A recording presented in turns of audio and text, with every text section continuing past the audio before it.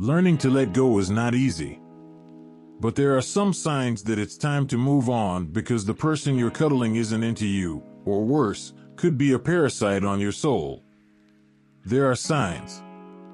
1. She's not your type. The sooner you realize it, the easier it will be. If you don't share interests or participate in activities that either of you enjoy, you are doomed. Don't judge. 2. You are makeshift or their rebound. For her, being with you is just an escape from her past. If you find yourself in that situation, it's a dead end and it's obviously time to move on. Holding on to loose threads is not a decision many wise men make.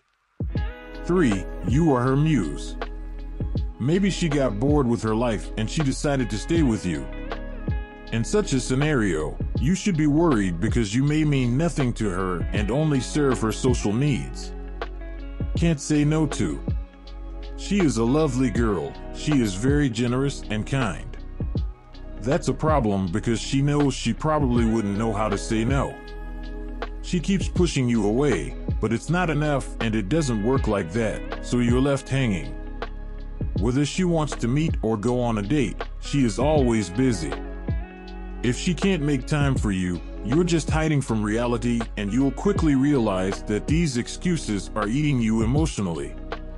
6. She has many problems and baggage. Everyone carries an emotional burden, but some people are too tied to their own anchors to move forward. So if she's just talking about how much she loves her ex, keep her distance. 7. She rarely gives a peek into her private life. Sharing is caring.